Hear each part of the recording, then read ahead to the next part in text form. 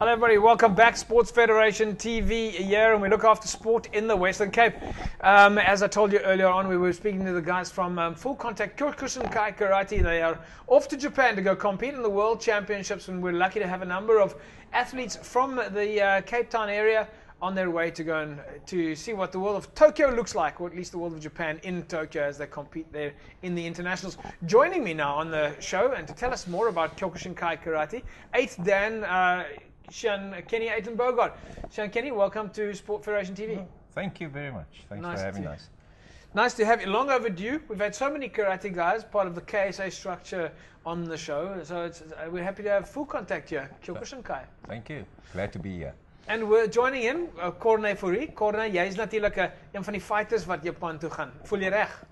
Ek is so reg soos wat ek kan wees, ek dink. Alright, ons gaan gedurende die show met jou gesels oor hoe jou oefening gegaan het en wat die tipe oefening jy gedoen het. So folks, before we go to find out more about the Kyokushin side of things, we've got a couple of videos that the guys did at their dojo, and we'll show you some of the highlights and interviews from that. Let's quickly take a look and see behind the scenes, how does Kyokushin Karate look.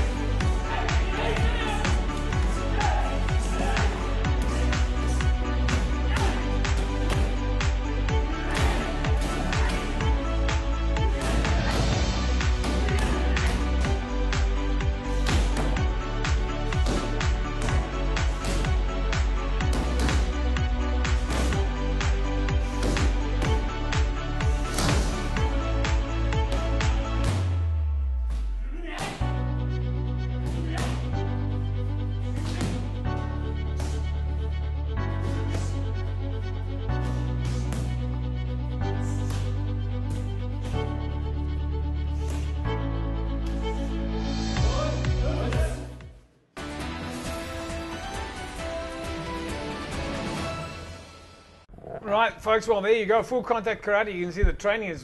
Shihan Kenny, training there looks rather intense.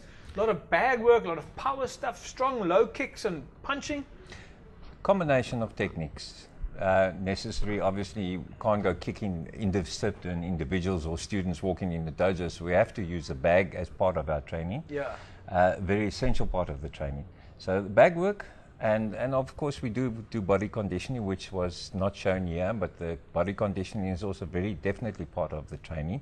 Speed is part of the training, muscle definition is part of the training, stamina, etc., etc. So every combination or every aspect of body conditioning, mind setting, mind control, etc. is practiced in the dojo, yes. So Corne, as ons net kyk na daardie oefening daarso, jy het nou 'n paar maande hard geoefen, lyk my. Hoe dikwels oefen jy nou in 'n week? Wel, ek oefen omtrent 3 tot 4 ure 'n dag, 6 dae 'n week. Sondag vat ek gewoonlik af. So jy het een dag af in die week? Ja. So jy werk nogal hard in terme van oefening. Jy sê jy train so 4 ure 'n dag. Ja. Nou, hoe survive jy? Hoe cope jy met daai? Is dit spesiaal eet en jy moet natuurlik uit jy weet jy oop hou natuurlik vir beserings en so? Ja, ek probeer my bes om uit gevaarspad te bly, maar die tipe sport wat ek doen, kyk er nie regtig daarvoor nie. Maar ja, dis taaf, is moeilik, maar ek geniet elke oomblik van dit en dit is my passie, dis in my bloed.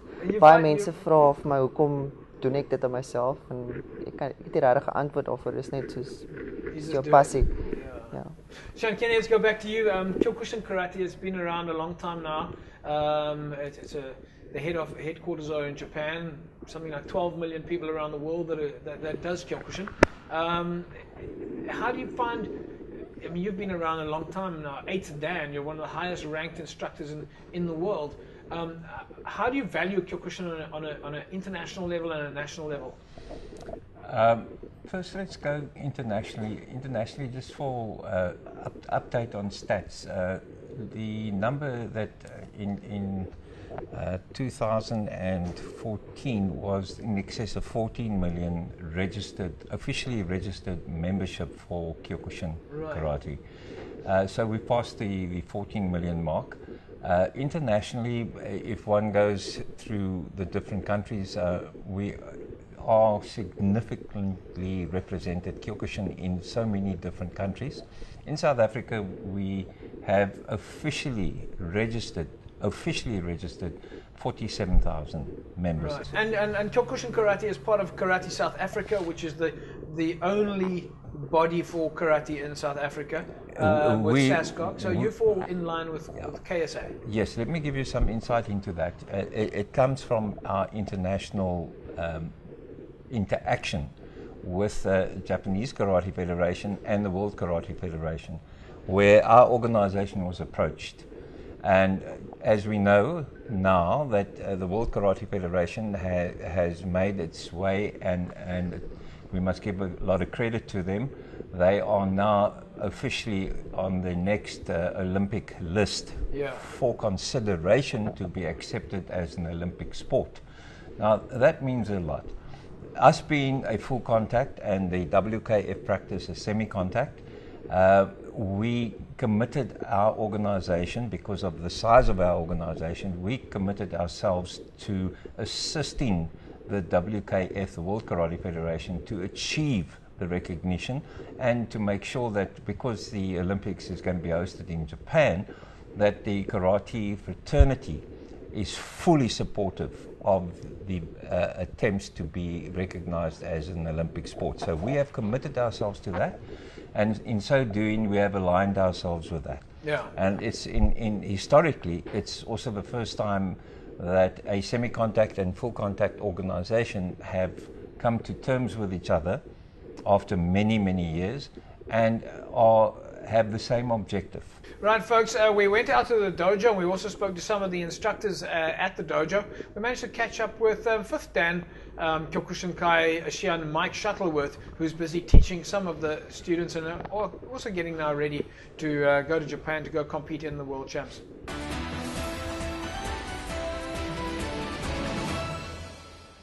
We have a team from this dojo of 13 people, from South Africa 19 people, and people are going to do kata, full contact fighting, and some people are even going to go grade in Japan. The young schoolgirls probably done 140 hours of training over the last 4 months. We've been training 4 or 5 times a week, hour and a half every session.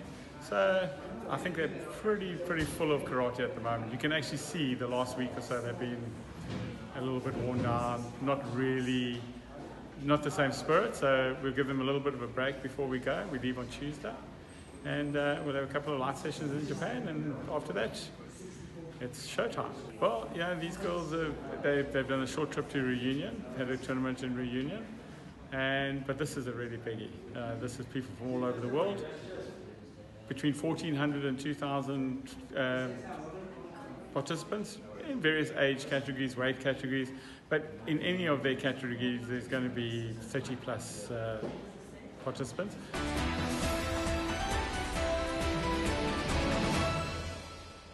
Corne, jy is natuurlik voorheen al daar, so 2015 het jy na die wêreldkampioenskap gegaan. Van wat ek nou verstaan is daar baie afdelings en so. Wat kan mense verwag as hulle na die kompetisie gaan? Wel, daar is baie fighters, meer obviously as wat ons aangewoond is aan hierdie kant.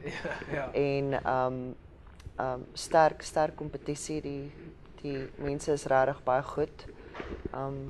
Die Japaneese en die Russians is veral Is hulle die sterkste mense met wie jy moet rekenskap hou. En ja, so ons sal maar kyk as ons daar is of het jy al enige gedagtes oor jou eerste paar fights wat jy gaan hê? Weet jy wat verwag jy? Ek weet my eerste fight wat ek gaan hê sal teen 'n Mongolian meisie wees. So ek hoop maar Ek kan nie op hierdie stadium sê wat gaan gebeur nie. Ja, nee. Ek hoop om Is jy opgewonde? Is jy reg? Voel jy reg en sterk? ek voel reg, ek voel baie ek dink ek is in die beste kondisie is wat ek nog ooit was. Ja. Ek het hard geoefen en baie ingesit, baie effort ingesit, so ons hoop vir die beste. Ek moet sê ek hou baie van julle sweetpakke daarso, die Suid-Afrikaanse sweetpakke. Dit lyk baie fancy. Bietjie 'n paar mense wat kan leer hoe om sweetpakke te maak, as hulle na julle sweetpak kyk. Right folks, we also stuck around at the dojo and then we managed to speak to 5th Dan Shihan Jason Dawes. He's one of the senior coaches in South Africa and he tells us a little bit more about the expectations for these athletes as they head off to Tokyo.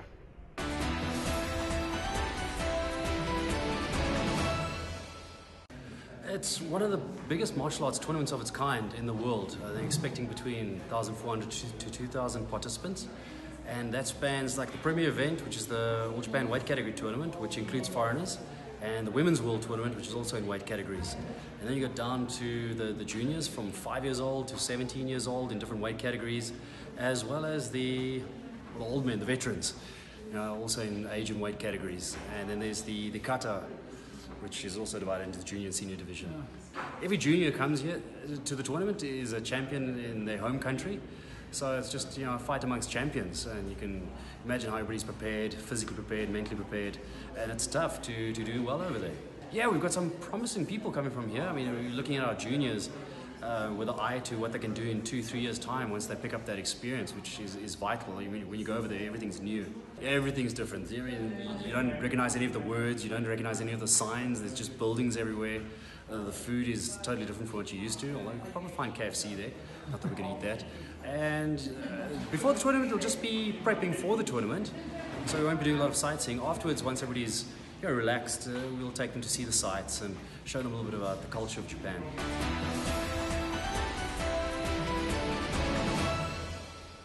Well, welcome back, folks. Yeah, Shihan Jason Dawes. Shihan, Kenny Uytenbogaardt, 8th Dan. Give us a quick idea. How does one get to be an 8th Dan? Is it some? It sounds to be like something that not your average guy on the street walks away with an 8th Dan. To get to 8th Dan, first of all, to progress from a beginner, you start as a beginner, depending on the age you start. So you're 8th Dan. You must have started a long time ago. 1965. Right. So you've done a few hours. January 1965. Yep. So a lot of time put in, a lot of hard work. Yeah. Having obviously along the way, you start finding yourself in terms of as a student.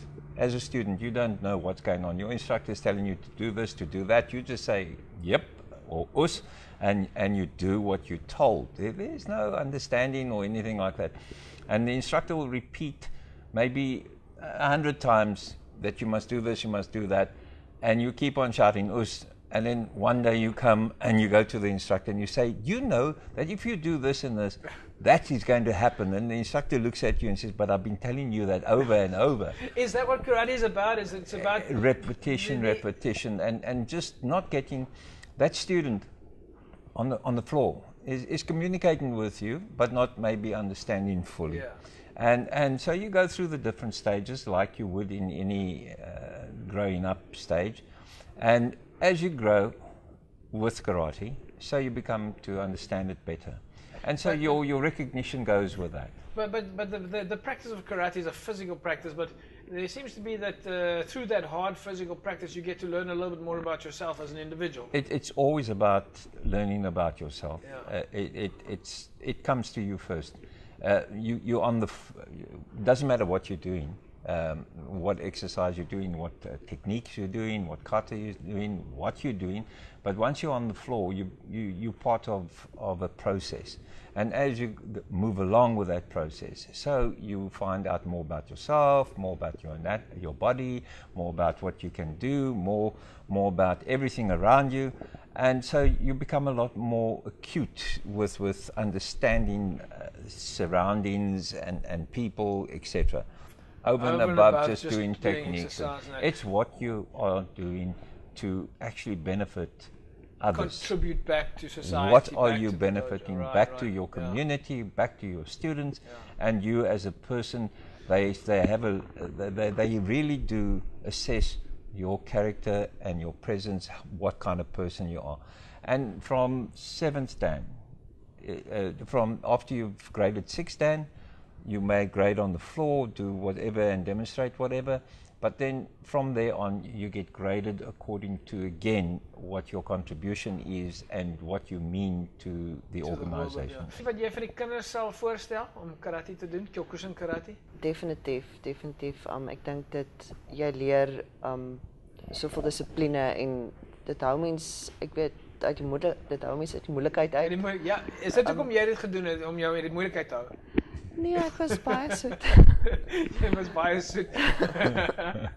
Luister Corne, ons gaan dit daarso nou los. Best of luck vir die trip. Ek weet jy het nou verskriklik hard geoefen. Soos ons gesien het in die video, die Kyokushin karate is 'n tawwe sport. Jy moet hard oefen vir dit. Dis nou wêreldkampioenskap tyd. So ja, good luck en hopelik kom jy terug met 'n paar medaljes vir Suid-Afrika. Baie dankie. Shihan Kenny, just on a final note then, you've got a nice team contingent going across. A number of athletes from up country and some Cape Town guys. They're going to be up against some tough competition though.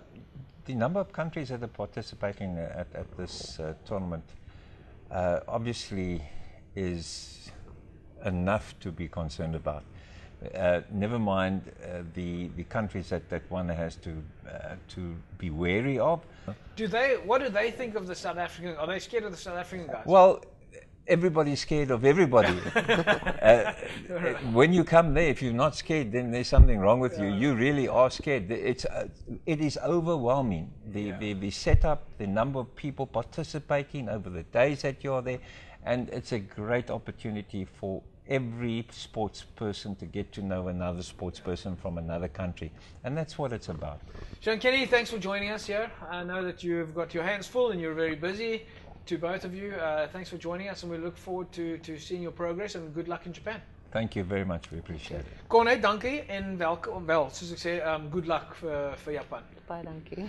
Right, folks, Sport Federation TV, we talk about sport in the Western Cape. Of course, all the federations that are aligned to the SASCOC structure, into the provincial structure, then into the districts. And Karate South Africa is, of course, the umbrella, not umbrella body, but the mother body for karate in South Africa. And Kyokushin IKO organization falls in as part of Karate South Africa. If you want to win yourself a case of bash shoes, they've been around since 1899, then all you need to do is SMS the word bash shoes to 33090. We mentioned this earlier on, 33090, and congratulations to last week's winner, Abdul Isaacs. Abdul walks away with a case of bash shoes. Abdul, somebody from Federation TV is going to get a hold of you shortly. That's a wrap from me. I'm in for Lenyukta Chetty. We'll see you again next week, same time, same place. Have a fantastic sporting weekend. Bye-bye.